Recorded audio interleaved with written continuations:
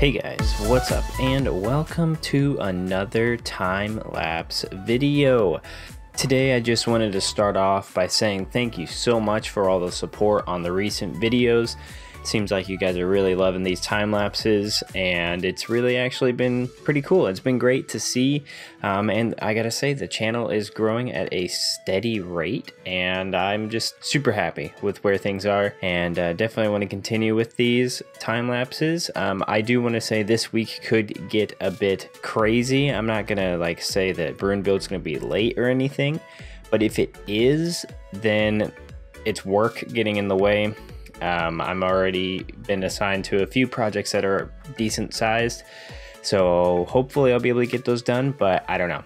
Now for today's video, what I wanted to do is go over some quick tips and tricks on how I go about bringing life to a build. I figured that could be something that's useful, so we're just going to go over some ways that I like to bring life to our builds. So the first thing that I want to throw out there is to add roadways to a town to help bring life. Now that seems like it could be obvious, but if you really lay out where the roads are going to be and how people are going to traverse around your town, it's going to really add an extra layer of depth to the area. And in this case, in our village's case, I had to also think of various different bridges and walkways to get across this little sort of creek river thing.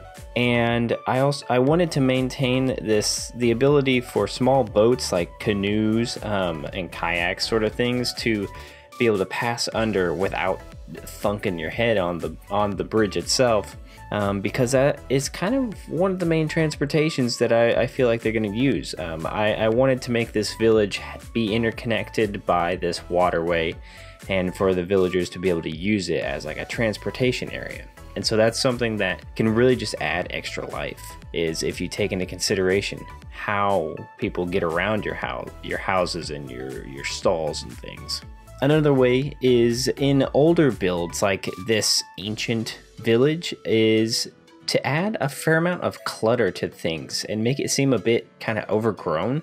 Not necessarily like it's not taken care of, but that it's just different. It's not like our trimmed lawns and things like that nowadays. That's not really in the minds of these people. They don't really care, I don't think. And so filling in all the open spaces and making it feel a little bit overgrown can help it just feel a touch more alive.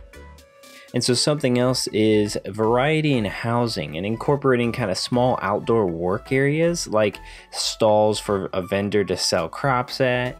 That can add an additional layer of meaning to various parts of your town.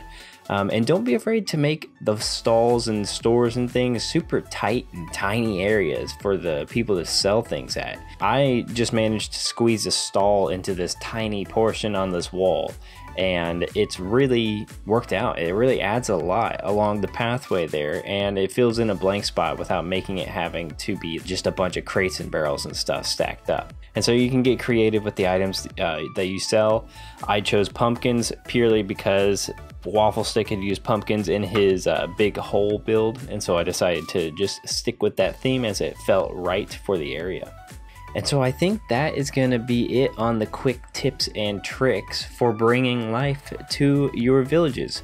That's just some very quick things that I like to do to make an area feel a bit more alive, and I kind of wanted to focus on that in today's episode, because the village while it was coming along and looking really cool, I wanted to make it really feel like the end game, what it's going to be when we're fully finished.